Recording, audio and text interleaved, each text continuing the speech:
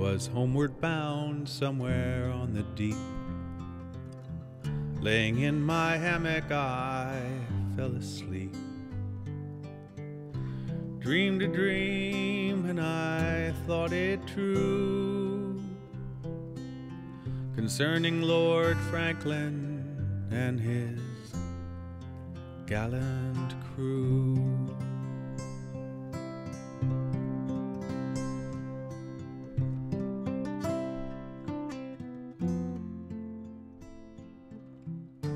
Dickinson responded not only to the deaths of friends and neighbors, but to events that took place far distant from Amherst and aroused national attention.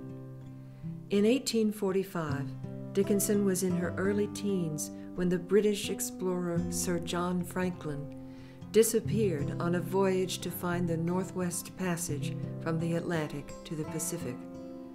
In 1851, while the search for Franklin continued to grip the public, explorers discovered the bodies of 3 of Franklin's crew. Magazines like The Atlantic Monthly and Harper's Weekly, which the Dickinson family read, featured pictures and stories of this tragic tale. To Emily Dickinson, the story of loss, frustrated search, and suffering reached deep into her imagination. In the family library was an account written by explorer Elisha Kent Kane of the 1853 Grinnell expedition to find Franklin.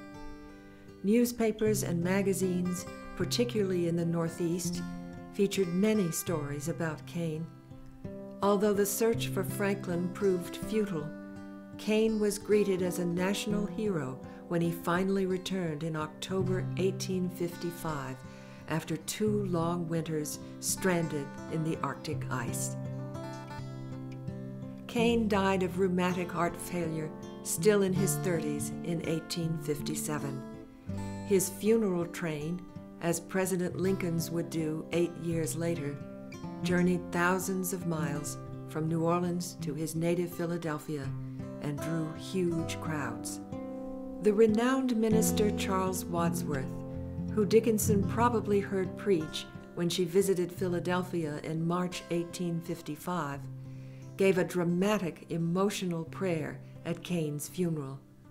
Years later, Dickinson would refer to Wadsworth as her closest earthly friend.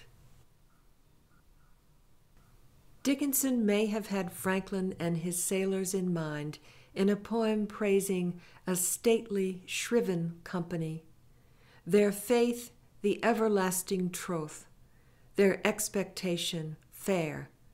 The needle to the north degree wades so through polar air. To her, faith was not a matter of doctrine, but a total commitment, as steady as a compass needle, to an often elusive object. In a poem, Dickinson referred to the lone British lady who never forsook the Arctic race. This was Lady Jane Franklin, who funded search after search for her lost husband and became for the poet an image of loyalty and courage.